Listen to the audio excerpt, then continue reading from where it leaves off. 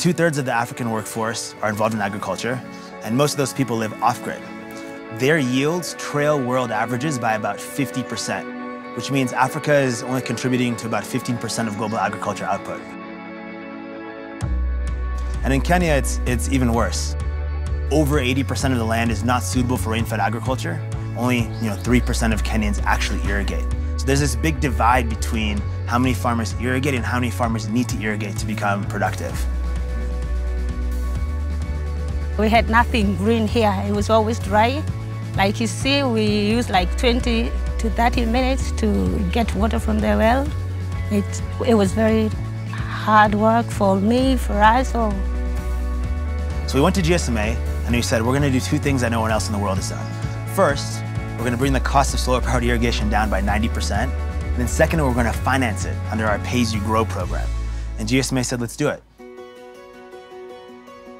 SunCulture niliamua shauri ya kwa kuwa ni kurahisisha kazi ile nafanya, sababu kama wakati huu mimi naona si gumu kupalilia namna ya kupanda hii kitu, na nyunyuzia vizuri kila mahali na ni rahisi baada ya kubeba kutoka chini.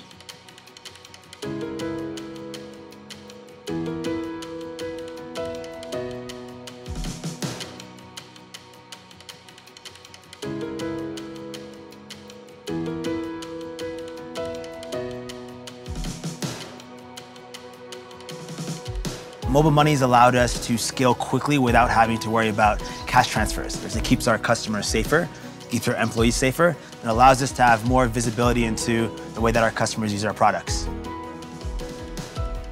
The pump system works with the solar.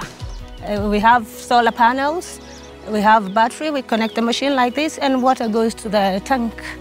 And that's it. And what the future of this looks like is us being able to get real-time information from the weather, from the product, from the soil, to be able to give real-time, customized advice to the farmer so that farmer can maximize the value of their farm. Before we had this pump, we didn't have any harvest. We planted maize, we planted beans, we could not get anything for about 3 years now. And with the pump, we get produce every year.